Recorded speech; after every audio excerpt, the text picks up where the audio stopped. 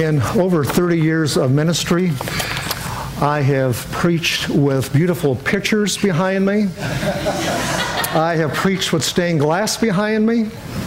I have preached with an open window with cows behind me. But I've never preached with this behind me.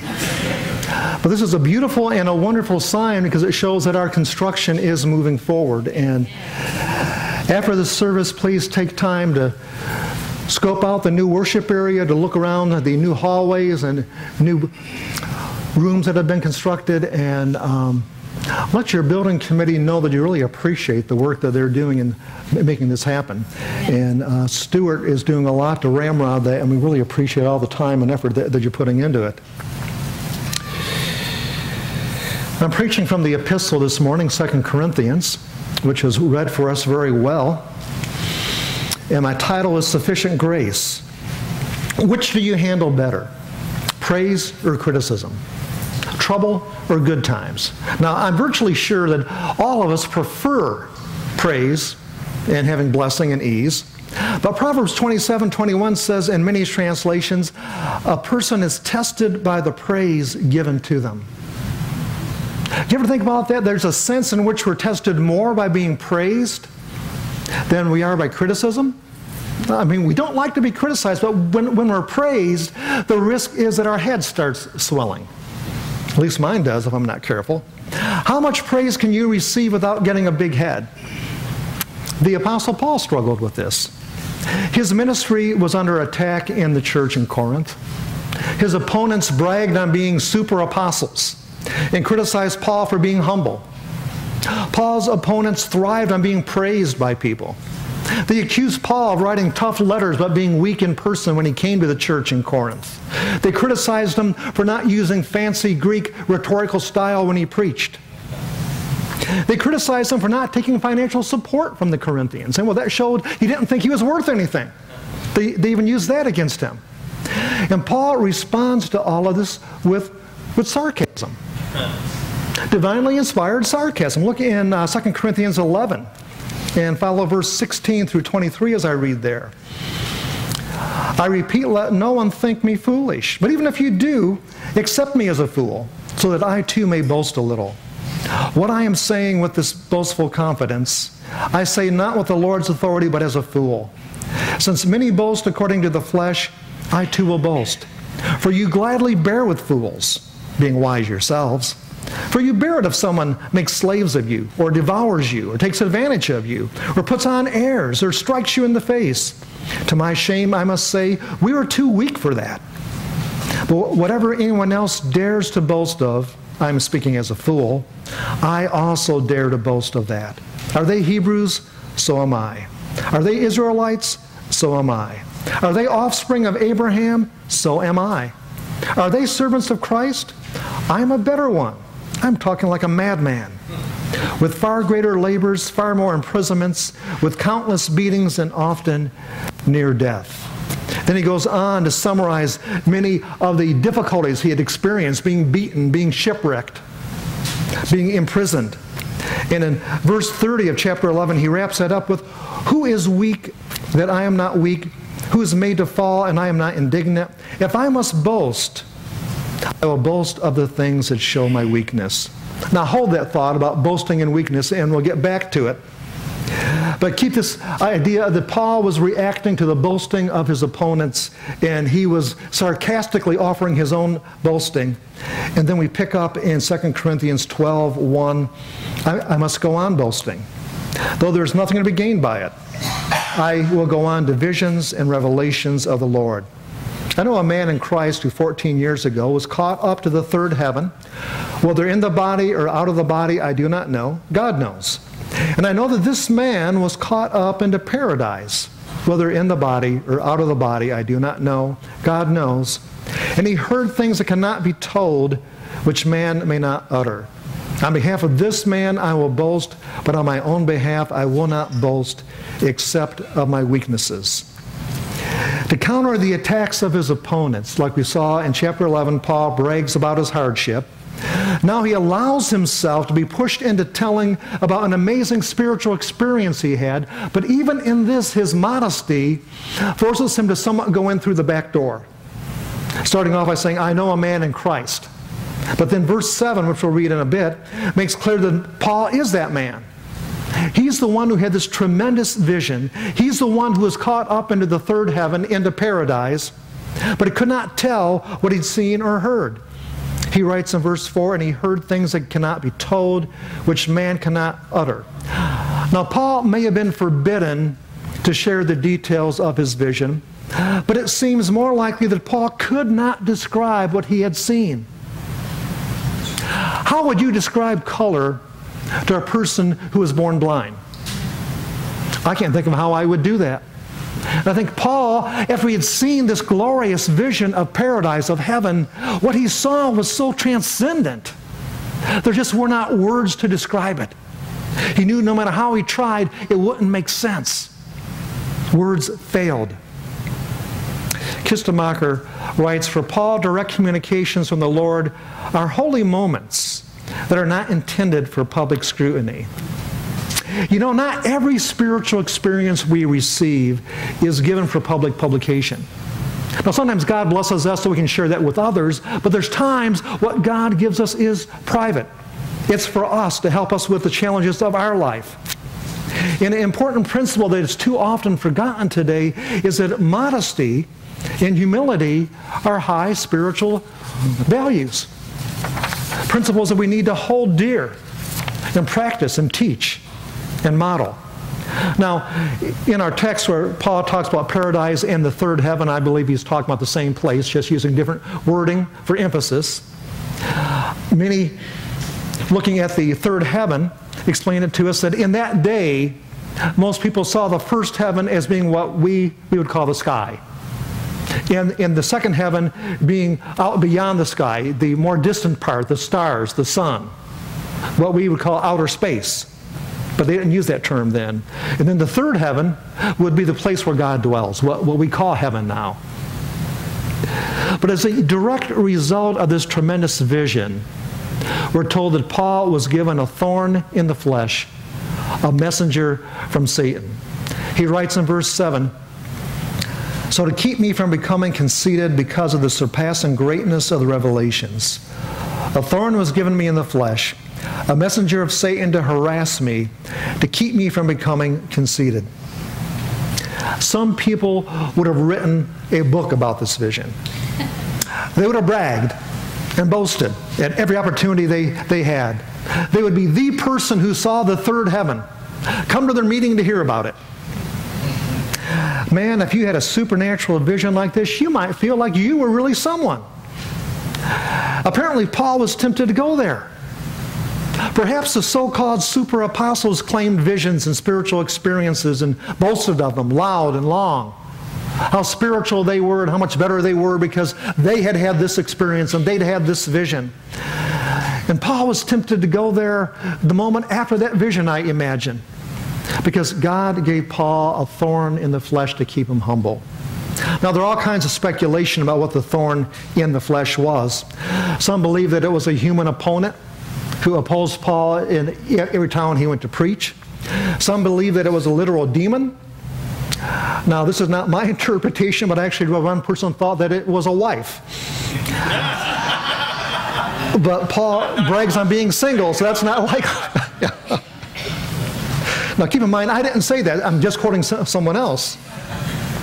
But I think the best interpretation is the thorn in the flesh was in the flesh. It was some kind of physical ailment that caused Paul a lot of discomfort. Yeah, clues are it's an eye ailment. Yeah, perhaps an eye ailment. For Paul says to the Galatians that they would have gouged out their own eyes and given them to him when he was with them. And at the end of that letter, he authenticates his signature by saying, see with what large letters I write, which somebody with an eyesight problem would do. Yeah. But he caused this problem, whatever it was, a messenger of Satan to harass me. Other translations say to torment me. The King James gets the most literal as often, and it says to buffet me, to buffet me. And one author writes the phrase, to buffet me, is yet more descriptive. That is, the messenger of Satan hits Paul in the face. To buffet was to punch, right in the face. Buffeting occurred when members of the Sanhedrin struck Jesus with their fist. Both Paul and Peter used the word when they describe being beaten unjustly. So Paul is saying that this thorn in the flesh, whatever it was, tormented him in such a way that it was like constantly having a demon there punching him in the face constantly, every time he turned around. And this kept Paul grounded. Even though he was an apostle, even though he saw great miracles happen when he prayed, even though he saw many, many conversions and church started, and he wrote much of the Word of God, this thorn in the flesh reminded him that he was just a man who put his tunic on like anyone else and struggled with life and needed Christ to get through it. And then he writes 3 times, I pleaded with the Lord about this, that he would leave me, that it would leave me. But he said to me, my grace is sufficient for you, for my power is made perfect in weakness.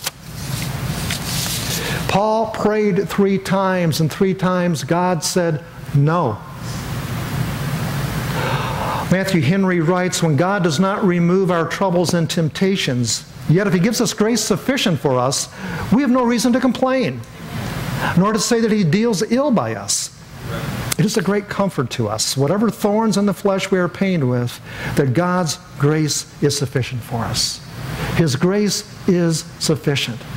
Whatever you're going through right now, His grace is sufficient. Whatever you face in this coming week or this coming month or this coming year, His grace is sufficient. Paul had seen dozens, perhaps hundreds of people healed when he prayed for them, and yet God told him, no, I'm not taking this thorn in the flesh from you. I'm leaving it because my grace is sufficient and my strength isn't made perfect in your strength, Paul. It's not in your intellect. It's not in your education. It's not in your speaking ability. It's in your weakness my strength is made perfect. Paul's prayer was answered. It wasn't unanswered prayer. But Paul didn't like the answer. You and I don't like the answer when we pray and we earnestly beseech God and we desperately need what we're asking for. And for His own divine reasons, our loving Father says no, or not yet. Our character is tested when people praise us, but I believe it's tested even more deeply when God answers our earnest prayers by saying no. That's a test of faith and a test of character. In verse 9 we read, but he said to me, my grace is sufficient for you, for my power is made perfect in weakness. Therefore I will boast all the more gladly of my weaknesses, so that the power of Christ may rest upon me. Paul found unexpected grace and strength that he records in verse 9. He's saying, I'm not going to boast about being caught up into heaven and having fantastic visions. I'm going to boast about my weaknesses, about my failures, about my inabilities. He brags about being beaten, shipwrecked, imprisoned, attacked with stones, left for dead, being hungry, being sleepless, being cold. He boasts about not being a polished professional speaker. One person writes, in fact, the wording of the last clause in verse 9 is unique. For Paul literally says that the power of Christ may pitch a tent over me. The picture is that of God descending from heaven and dwelling in the tabernacle among the people of Israel in Exodus 40. It is that of Jesus who came down from heaven and dwelled as in a tent among His people, John 1:14. And I love that phrase, so that the power of Christ may pitch a tent over me. I want the power of Christ to pitch a tent over me. I want to show the reality of Galatians 2:20. I am crucified with Christ. I no longer live, but Christ lives in me. And the life I now live in the flesh, I live by faith in the Son of God who loved me and gave Himself for me. May the power of Christ shine through my weakness. I want Him to pitch a tent over me with His strength to cover my weakness. Again, Matthew Henry writes, this is a Christian paradox. When we are weak in ourselves, then we are strong in the grace of our Lord Jesus Christ.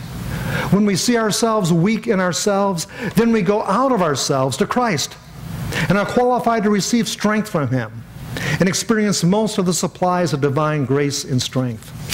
May the Lord give us a holy, genuine desire to live like this.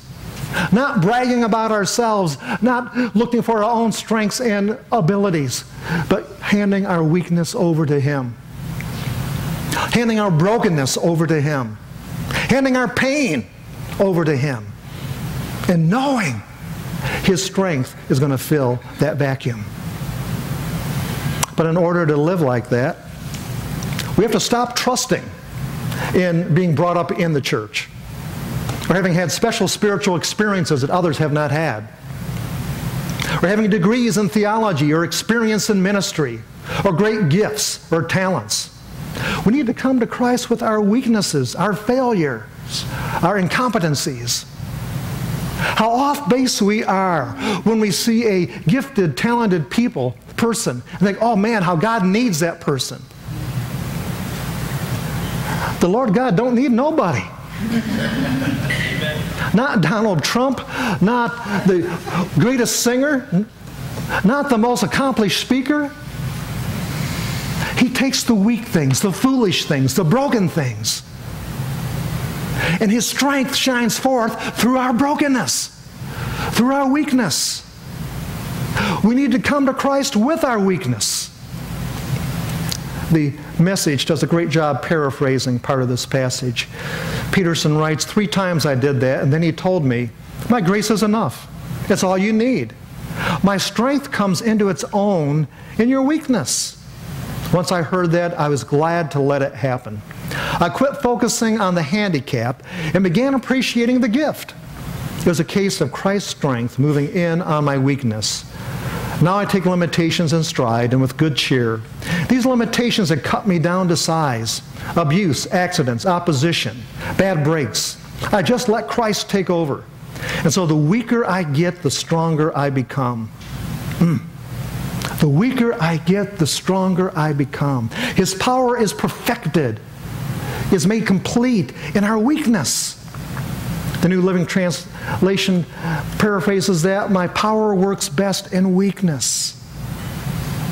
And that 10th verse says, for the sake of Christ then, I'm content with weaknesses, insults, hardships, persecutions, and calamities. For when I am weak, then I am strong. Content. At peace with our weaknesses, with insults, with hardships. Another translation says, so I take pleasure in weaknesses, insults, catastrophes, persecutions, and in pressures because of Christ. And that's a good translation of that Greek word eudoko. Think it good. Take pleasure in. Take pleasure in weaknesses, in insults, in persecution. It only makes sense in the spiritual context that His strength is made perfect in our weakness. His power works best in the midst of our weakness, and therefore we're content and even take pleasure in weakness. Alistair Begg posted on Facebook yesterday, all we need to be is humble enough to acknowledge our need and open-handed enough to receive His grace. And that sums up this message perfectly. I could have read that and sat down, but some of you would have been disappointed. But may we let Christ's strength move in our weakness. Do you believe that the weaker you get in yourself, the stronger you become in Christ? It's true. His grace is sufficient. My dear friend, whatever you are facing today, His grace is sufficient. Whatever weakness, failure, the strength of Christ will empower you when you embrace your inability and trust His perfect ability. Embrace your weakness and let His strength embrace you. A few years back, when I was about to graduate from a non-accredited Bible college in 1972, we were asked to choose a life verse from Holy Scripture. And I chose the 9th and 10th verses of this chapter. I cheated and took 2. And the reason was I had a moderately severe stuttering problem that sometimes made it emotionally excruciating to preach and probably made it painful to listen to at times as well. God did not heal that problem until 1986, a good 14 years into my ministry. But during those 14 years, I gave him my weakness, and he touched hearts through a stuttering preacher. His strength is made perfect in our weakness. Come to the Lord with who you are right now.